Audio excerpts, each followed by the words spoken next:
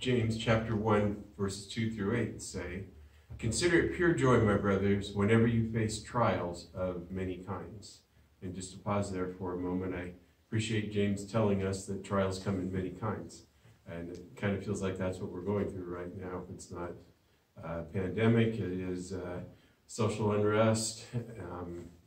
And then, we're having more hurricanes than we usually do, or named storms than we usually do this time of year. And I've seen some smoke from fire, and that it just seems like everything's kind of crazy right now.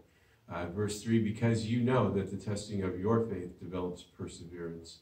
Perseverance must finish its work so that you may be mature and complete, not lacking anything. If any of you lacks wisdom, he should ask God, who gives generously to all without finding fault, and it will be given to him. But when he asks, he must believe and not doubt, because he who doubts is like a wave of the sea, blown and tossed by the wind. That man should not think he will receive anything from the Lord. He is double-minded. He is a double-minded man, unstable in all he does." That passage just kind of came to me because right now what we need is some perseverance, and the Bible says that perseverance can finish its work and we will be mature. And that is maturity in the Lord is something that we all need. And unfortunately, sometimes the road to that is through trials of various kinds, many different kinds.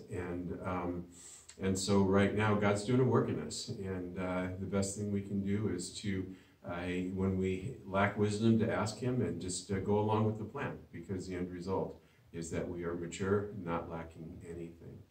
I think that our drive-in services have been good, and we're looking probably to move back into the sanctuary with appropriate precautions on the 28th of June. Hopefully, I'm not writing that in cement, but that's what we're shooting for at this point. And I know that many people are in different places and their feelings about everything right now. So just know that we are committed to having the online services for the foreseeable future, so that everybody has a chance to hear the Word of God. And we would do whatever it takes for you to be a part of our services. Wednesdays are also still happening. They're available by Zoom. Let me know if you'd like to take part in those, and I'll get you the information for that. Right now on Sunday mornings, we're not really going through a book or a series.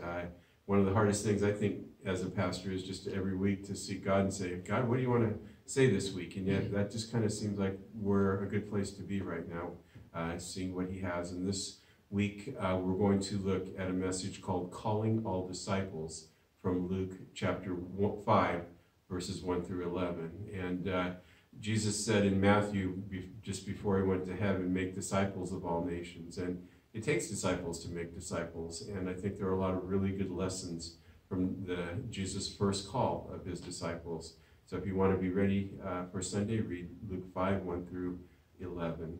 I pray that you're having a good week, and God bless you, and we'll see you on Sunday.